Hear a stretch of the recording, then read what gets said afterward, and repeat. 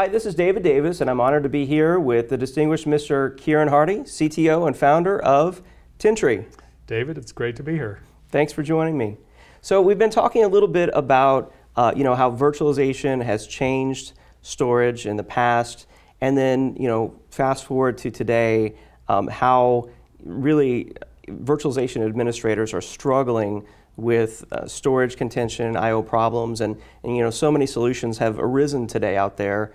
A lot of times using flash storage and sometimes taking advantage of 10 gig Ethernet to help alleviate those types of contention. And how Tintri has a unique solution that's virtualization aware that's trying to help solve those problems for virtualization admins. Why don't you tell us a little bit about some of the use cases specifically of how Tintri has helped? Sure. So first of all, we don't have a single use case, right? Sure. And so I'll go through, and many of our customers are mixing the use cases as well.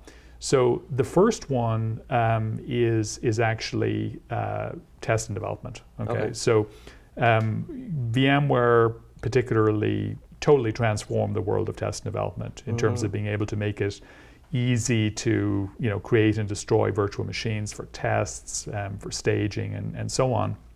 And some of the most aggressive users of virtualization are technology companies and financial companies that have, or telcos that have significant software that they're writing and testing. And in general, what happens there is the faster they can get things done, the more it makes a difference to their business. Okay, so they want it to be done fast. They also want it to be easy to manage, right? So they don't want to have to hire somebody to manage their storage. So what we've seen there is that they're often facing challenges with, first of all, performance. Okay, so the thing, their tests are not going fast enough. Their developers are not able to get things done with as many cycles as they would like, and there's often quite a significant pain point. They also often have a challenge with management of those systems, and it can be pretty cumbersome to actually reconfigure the storage. So what we have done with our VM-aware storage is we've come in with something that, first of all, kind of allows you to forget about the performance issue, right? So there's a lot of performance associated with what we do. So you can put a large number of VMs on the system. You can create and destroy things very, very rapidly, which is obviously part of the workflow that you have in a development and test environment. And you also have, one of the things that's common is cloning from different templates, so people making copies. So they really like the VAI capabilities that we have as part of our product. So you can actually, pretty much within a few seconds, create an entire copy of a VM.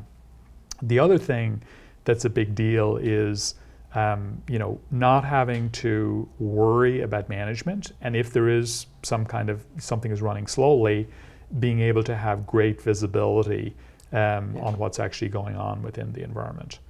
And the final thing, actually, and this was something that I would say we weren't initially thinking of, but was a use case that we've seen as being quite significant with customers, was remote cloning, right? So there's obviously many environments have multiple sites, right? So you might have a site here, you may have a site offshore, you might have a site across the country, and you'd like to be able to send things a particular VM over the wire really, really quickly.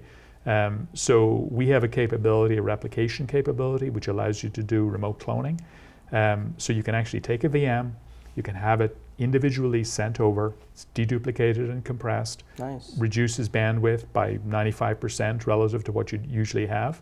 And it's really transformed the way that people are actually able to do business. So we have people, companies like Ultimate Software, F5, that are using us in this development and test environment. So the second one, and I think many companies claim this one, new companies have this one as a use case, is VDI, obviously, right? So we were actually very skeptical about VDI initially, and we're pretty careful that we were not building a product that was exclusively for VDI. But there's a lot of it out there. Yeah. What we see, obviously you need performance, right? So flash storage has really transformed VDI, but there's really a lot more of it, a lot more to it than just performance. So specifically,